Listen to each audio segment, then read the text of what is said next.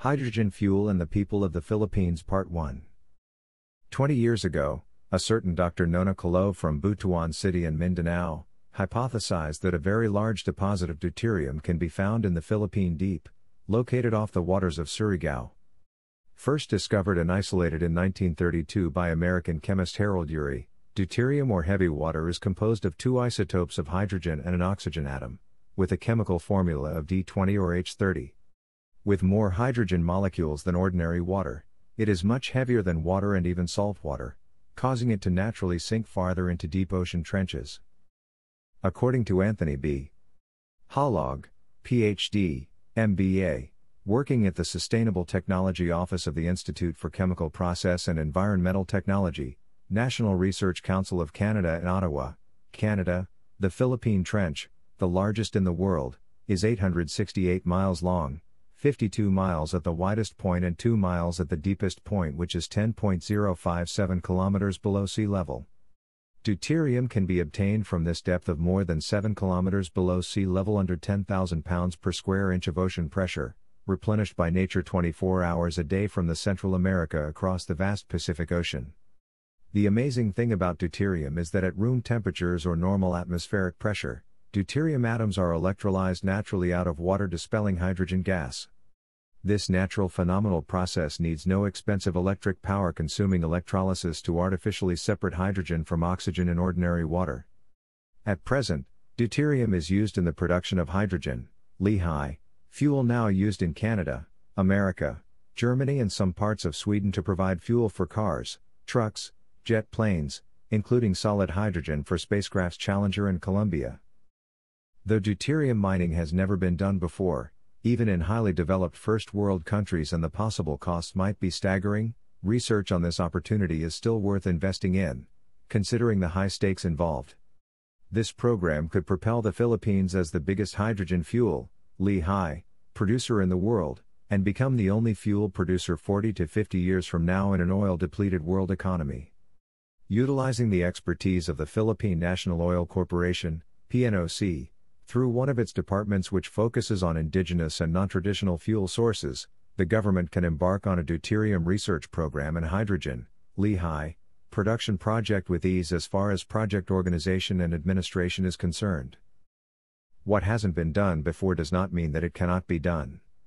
Deuterium mining is practically just pumping water from the ocean bottom.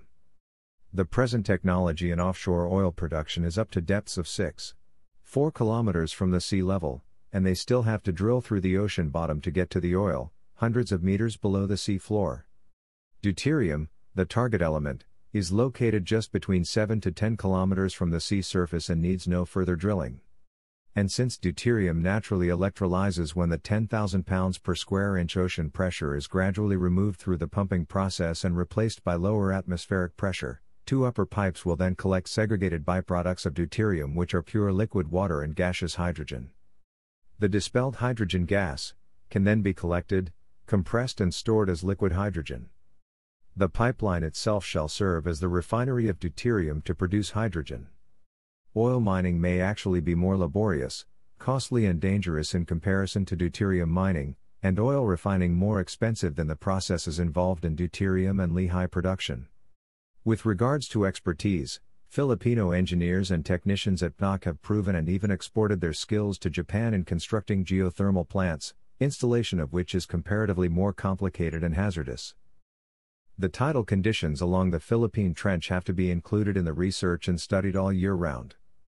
Petroleum production in the North Sea, located between the Isles of Britain and Norway, goes uninterrupted despite the perennial turbulences in its waters and harsh climatic condition in the area ranging from icy cold to ordinary cold temperatures. Pacific climate and condition is temperate by comparison. Scores of oil rigs in the North Sea are 170 to 200 miles from the nearest port, compared to a possible site on the Philippine Trench which is only 100 miles from Surigao City and 120 miles from Tacloban City. If workers in the North Sea oil rigs need to work only half the time, 2 weeks work, 2 weeks rest, all year round due to the extreme and dangerous working conditions in the area, working in deuterium rigs in the Pacific is just like taking a vacation in some Hawaiian islands. Estimates show that there are only 1,000 billion barrels of reserve petroleum left in the world today. With the world's annual consumption of 28.6 billion barrels, all reserve oil will be fully used up 35 years from now. World energy requirements will have to be shifted then to natural gas, which still has 5,457 trillion cubic feet in reserve. But this particular source is still subject to depletion. Hydrogen, which has an abundant and unlimited source in deuterium, will be the future energy reserve. If the Philippines can tap this energy source, we can have a much better future and economic position than the rest of the world, including the United States of America. Should we, as a nation, will have reached this point in our history, Philippines can then be described as the fabled promised land, a land flowing with milk and honey. The United States of America once dreamed of sending a man to the moon. Now it is history. What she did to pursue that dream made her the world's most technologically advanced and economically prosperous nation. This could happen to the Philippines. Filipino-Norwegian conglomerate to explore, mine deuterium gas deposits in Surigao. At Thursday, November 25, 2010. A Filipino-Norwegian conglomerate who formed exploration and mining firm, Surigao Island Mining Development Corporation, have already expressed to explore and mine huge deuterium gas deposit in Surigao Island that will be based in the coastal town of Pilar. The conglomerate applied 1,500 kilometers wide, long and deep area concession from Pilar, Surigao del Norte and Surigao Island. Thus exploration will even reach mainland Surigao, Machigas, who is chairman on the House Committee on Environment, told newsmen present at the press conference. In a press conference held at the provincial capital here Friday, 1st District Surigao del Norte Rep. Francisco Machigas and Surigao del Norte Governor Saul Machigas announced that the conglomerate already applied for land survey, exploration permit with the Bureau of Mines and Geosciences. At the land survey, preparations and exploration alone, we expect hundreds of Suriganons to be employed by the conglomerate, the Surigao del Norte Solon said. Machigas said that last week conglomerate officials meet with him and the governor to discuss about their application with the Philippine government's Bureau of Mines. Deuterium gas, also known as heavy hydrogen, is a heavier and stable isotope of ordinary hydrogen, and is now widely known worldwide as fuel of the future. It is a colorless, odorless, non-toxic, diatomic, flammable gas. Deuterium gas is used in nuclear power, fusion power, deuterated optical fibers, deuterated lubricants, lasers, light bulbs, R&D laboratories and annealing semiconductor rim. The Philippines was identified to hold the greatest amount of deuterium deposit in the world somewhere in the area known as Mindanao Trench, the part of the Pacific Ocean just off the shores of Surigao Island. Deuterium, also known as the white gold in the Philippines, is most prevalent in an area more widely known in the whole world as the Philippine Deep, which is located here in Surigao. Dr. Anthony B. Halog, the Filipino scientist working at the Sustainable Technology Office of the Institute for Chemical Process and Environmental Technology, and the National Research Council of Canada, described the Philippine deuterium wealth in this manner.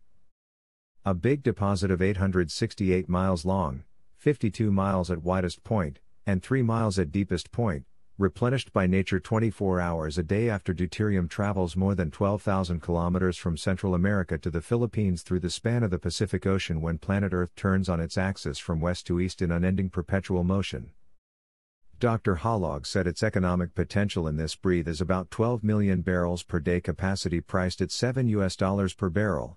This is $84 million per day or $30.66 billion per year. Enough to wipe out all existing foreign debts of the Philippine government in 1 year, revenue-wise in foreign exchange.